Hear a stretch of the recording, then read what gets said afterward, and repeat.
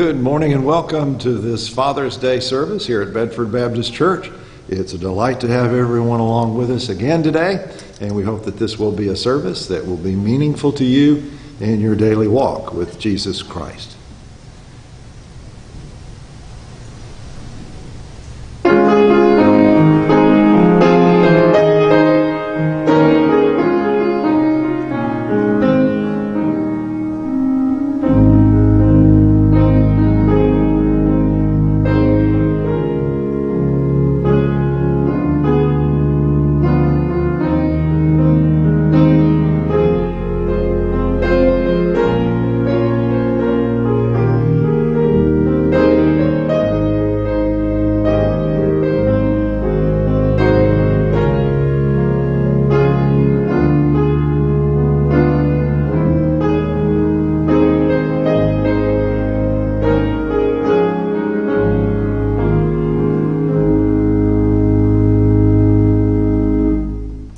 Shall we pray?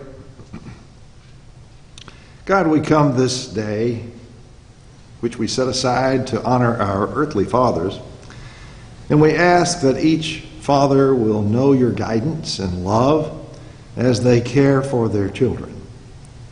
Help all fathers to be more like you as they receive grace to handle life situations in your love. Bless each of us now as we pray the prayer that Jesus taught us to pray, saying, Our Father, who art in heaven, hallowed be thy name. Thy kingdom come, thy will be done, on earth as it is in heaven. Give us this day our daily bread, and forgive us our trespasses, as we forgive those who trespass against us. And lead us not into temptation, but deliver us from evil. For thine is the kingdom, and the power, and the glory forever. Amen.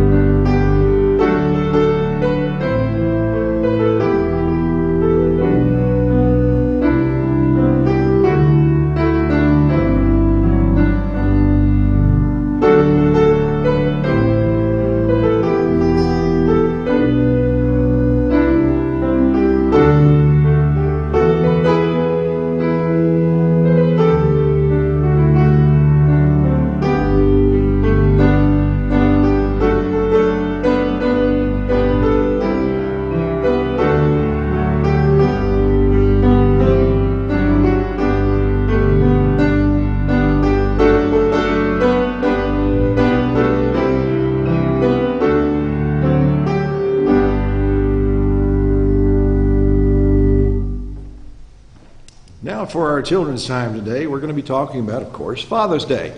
And we want to wish all of our dads a happy birthday or happy Father's Day. And you want to say thank you to your dad for all that he does for you. Now, what I want us to do this morning in our children's time is to think about some of the things that your dads do for you.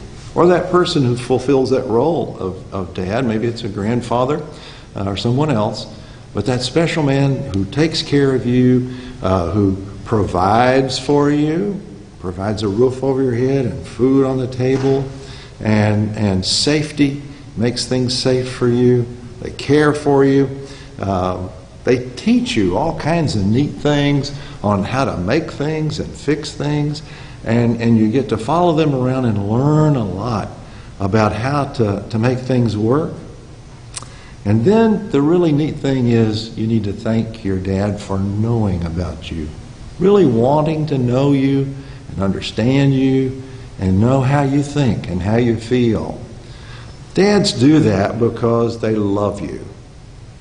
But there's a heavenly Father. That's our earthly fathers. But our heavenly Father, if you can believe it, loves you even more than that.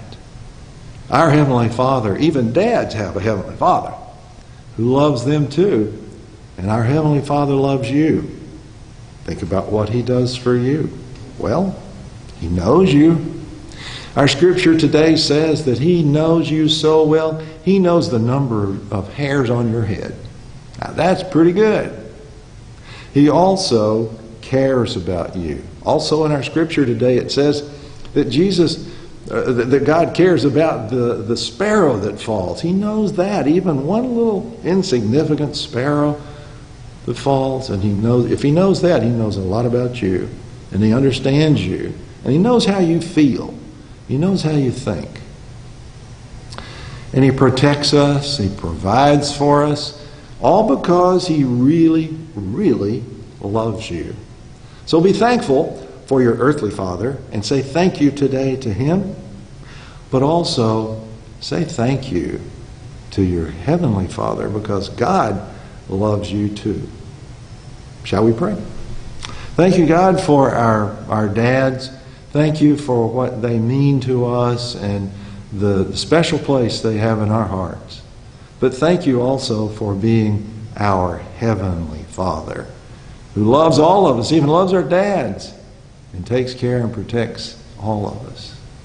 For it's in Jesus' name that we pray. Amen.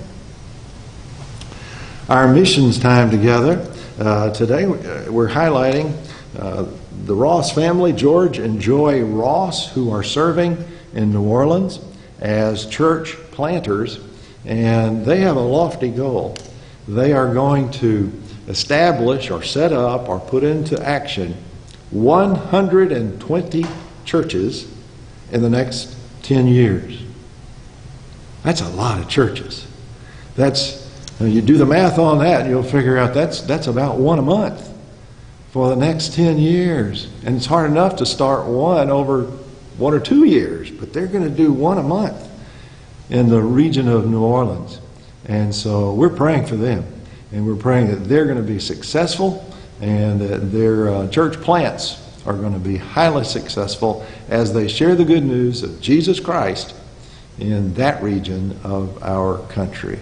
Today we remember all of our missionaries, but certainly we remember the Rosses as they are sharing the good news by starting some new works there in New Orleans area. Thank you for what you are giving very, very faithfully week to week.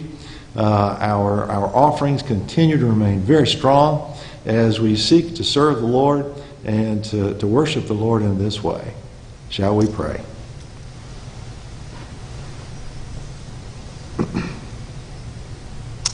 Our God, we ask that you would speak to us this day. On this day that we set aside to honor our earthly fathers, speak plainly to our consciences if we've been ungrateful for our blessings. Forgive us if we have caused heavy hearts among those whom we love. Speak to our hearts with the truth that our humble minds can understand. And God, in this world of chaos, may we all live in your peace, which passes all understanding. Grant strength and healing to those who are suffering and who are sick today. Grant comfort to those who are mourning, especially in this week in our church family. For all who are gathered today, may we have a fresh awareness of your Holy Spirit's watch care over us in this time. For these things we pray in Jesus' name. Amen.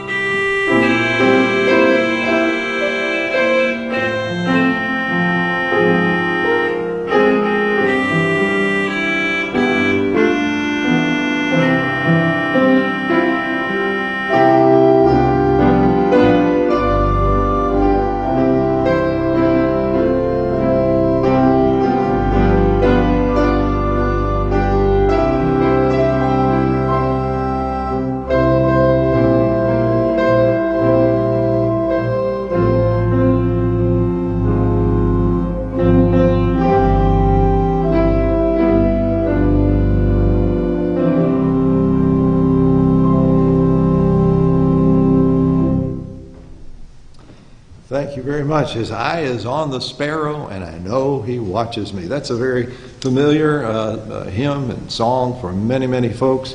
And the passage of Scripture that was based on, that song was based on, is over in Matthew, the 10th chapter, where we're going to be looking this morning. I'm just going to focus on a few verses. Matthew 10:29 is where we will begin. Jesus said, "Are not 2 sparrows sold for a penny?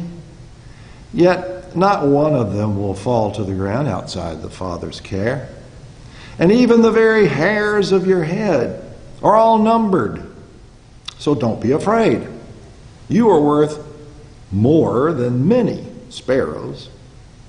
Now, out of the thousands of birds that Jesus could have chosen, he chose the one bird that even dedicated bird watchers choose to ignore, and that is the common sparrow. But God takes note of the humble sparrow. That's the message here. If he takes note of that sparrow, then he certainly is going to be looking after and caring for those who've been created in his image, like you and like me. Sparrows are not an endangered species on anyone's list. They are literally everywhere. And in biblical times, they were considered as food for the extreme poor, because you could purchase these sparrows at the market 2 for a penny. And that was extremely cheap. And that penny would buy you more then than it'll buy you now. Also, if you were very poor, you could substitute a sparrow for one of the animals that were normally presented as a sacrifice at the temple, like a lamb or a goat or a bull. If you were real poor, you could still have your sins forgiven if you brought an offering of some sparrows. 2 sparrows for a penny. How many folks today won't even bend over to pick up a penny, even if it's shiny? They won't even bend over to pick it up because it's kind of worthless in our day, as it was in their day. And a sparrow is about as worthless as you... If you have a worthless penny, and you can buy 2 sparrows for a worthless penny, that tells you how worthless a sparrow is and was. They're dirty. They tend to have fleas. They reproduce abundantly. They don't have a song that's pretty. And they're not pretty. There's no color. They're just kind of yucky birds. And they're scavengers. They try to find their sustenance in the leftovers from human beings. So we could have understood it if Jesus had said, "God knows when every eagle falls," because the eagle is such a majestic creature. But that's not the point. The point that Jesus is trying to make here is that God cares about the least and the lowest of us all. Now that is an amazing teaching. God sees the sparrow when it falls. What I'd like for us to do for just a few moments this morning is to try to understand a little bit better what that means for our lives today. First of all, it means this: whatever trial that we're experiencing or that we're going through, God is aware of it and God cares about it. Verse 29 again, "Are not 2 sparrows sold for a penny? Yet not one of them will fall to the ground outside the Father's care. Even the hairs of your head are numbered," Jesus said. So don't be afraid. Fear is something that we all experience. Fear is something we don't like to admit. We like to give it a different name. We like to call it concern. We like to call it worry. We like to call it anxiety. Anything but fear. We have said very often recently that we have good reason to be fearful in these days in which we live. We've got political chaos going on. We've got economic worries. And has anyone forgotten the fact that we're living in the middle of a global pandemic? We have a legitimate threat to our lives. I remember a few weeks back, probably a month or so back now, back when you were having demonstrations that were okay, and people carrying guns in those demonstrations. But anyway, that's another story. But back in those demonstrations, I remember seeing a truck. I believe it was in Washington. And it was outside the White House. And on the side of the truck were these words. It said, "Jesus is my vaccine." And I remember looking at that, just sort of scratching my head, thinking, who would put that? And then I started thinking about it. There's an element of truth to that, if you want to call Jesus a vaccine. He is our vaccine for eternal life. Yes, absolutely. Our only and all we need. He is our hope and our assurance. But Jesus also gave us a brain to use, and He expects us to use that brain to keep ourselves safe in a world filled with stupidity. And that's a constant, ongoing thing. These people who are reckless with your health are kind of like the less than intelligent religious folks who live over in eastern Kentucky and West Virginia, in the mountain area, and down in extreme West Virginia, or western Virginia, where they have this practice in some of the churches called snake handling. Have you heard of that? These people say, oh, I can take this poisonous snake, and they quote Scripture and say, I can lift up this poisonous viper, and God will protect me and keep me from harm. That's kind of how these folks appear to me, who want to play recklessly with the pandemic. Well, how does that work out for those snake handlers? Not too good. Usually they end up being bitten, and many of them die. God gave us a brain to use. But here's the question. Here's the question I think we need to wrestle with in our day and time. We do need to use that brain to stay safe and to stay healthy. But how do you do that and still not be burdened so much by fear that the fear kills you? See, that's the tough part, isn't it? That's the balance that we have to try to find. This passage, I believe, goes a long way toward helping us to know that our loving Father is always mindful of our needs, and He will give us peace and even joy in the midst of our trials, whatever they might be. For His eye is on the sparrow, and I know He watches over me. God knows us so well. Verse 30. God knows us so well that He knows the number of hairs on our heads. He's got to be pretty good at subtraction for my hairs, because that's a daily chore. But we think that we're alone in the face of all of our problems. But we need to remember that God is closer to us than the air that we breathe. God knows us. God knows our needs. And God really cares. That's what Jesus, the Son of God, is teaching us this morning in this passage. And we need to listen. We are God's children. God's not going to abandon us because God truly cares. That's the first thing we need to see from this teaching this morning. Second thing we need to see is this.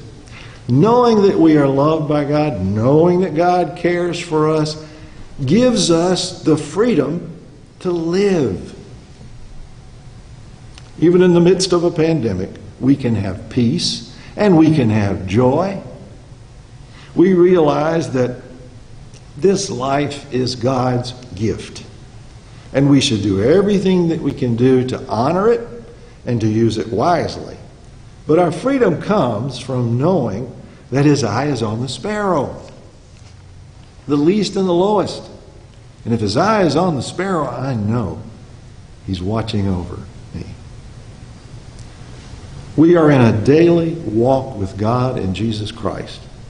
Whatever our circumstances are, whatever our trials, whatever our troubles, we have found the meaning to life. We get it. We're in right relationship to God. We're God's children. And whatever happens, He's going to take care of us. God cares. And knowing that God cares gives us the freedom to live our lives using our brains. He gives us the freedom to live our lives. The third teaching I think that we can see in this passage this morning. Ultimate freedom. Freedom to go about our daily tasks without fear oppressing us and killing us is one thing. But the ultimate freedom of life, the joy in life, the peace in life, comes from trusting your life to God. There's where it really happens. The message from our scripture is this: we don't need to fear life or death.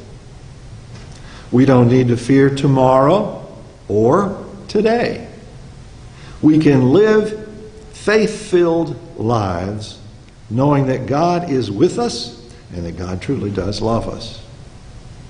Freedom comes from knowing that no matter what the circumstances or the attacks of the world, God never leaves us. God never forsakes us. He will be with us to walk through that trial and walk through that trouble. No matter what the outcome, He'll be with us as we walk through that difficulty, holding our hand all the way. So we trust in the God of creation, who sees every sparrow and who knows each one of us so intimately that He knows the number of hairs on our heads. And Jesus said, if you have faith the size of a little tiny mustard seed, if you have just that much faith, you can make it in this life. You can move mountains, Jesus was trying to tell us. Some of those difficult mountains that are in front of us and that we're having to deal with. Now, this faith is not something that we earn. We don't go to school to attain a degree in it. This faith is a gift from God to each one of us. But the only way that you can get it is to just receive it. Trust in God and receive the faith that He's seeking to give to you right now. And a simple prayer will do. When I think of this prayer, I like the illustration that we have in Scripture over in Mark, the 9th chapter, the 21st verse. Jesus he meets this man, a dad, on this Father's Day. Jesus meets this dad who's brought his son to Jesus to see if Jesus will heal his son. And here's how it goes. Jesus asked the father, said, how long has it been since this happened to your son? And the dad says, oh, it's been this way from childhood. If you can do anything, have compassion on us and help us. And then Jesus said, all things are possible for one who believes. And the father of that little boy cried out, I believe. Help my unbelief. Maybe that's your prayer. I know that's my prayer from time to time. Life is sometimes bizarre. These days, it seems always to be bizarre.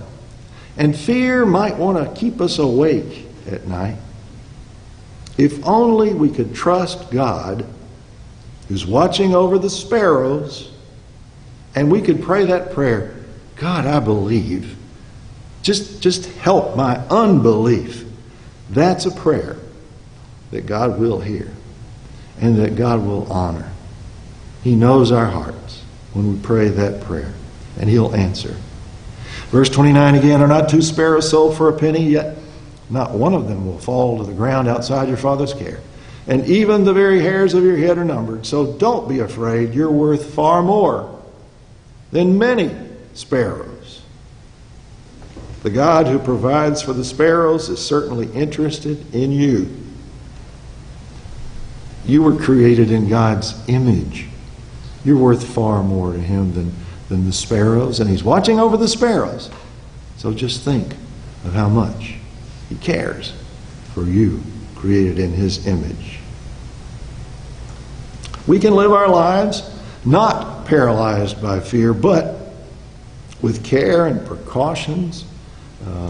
We can live our lives not being foolish and reckless in our actions, but living carefully, thoughtfully, safely, even in the midst of a global pandemic, with the peace of God in our hearts, because we trust in Him, which passes all understanding.